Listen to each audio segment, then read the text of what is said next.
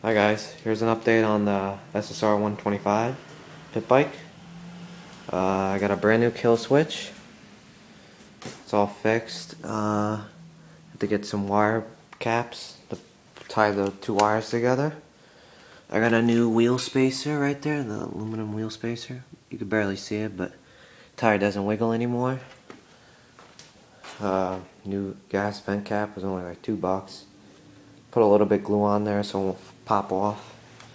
Let's see, I got a new spark plug. I put new head gasket and base gasket. Runs great. Just tuned it up today. Everything's good on it. Front brakes, back brakes.